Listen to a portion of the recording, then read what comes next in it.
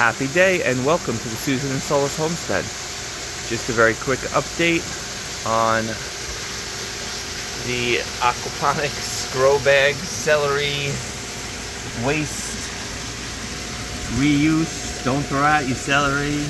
You can regrow it, even in a pond.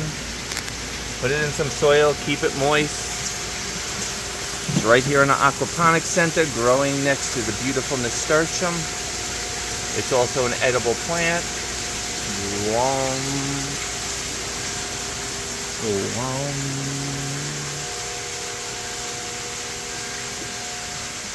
Wall of tomatoes. Wall of tomatoes. Wall of tomatoes.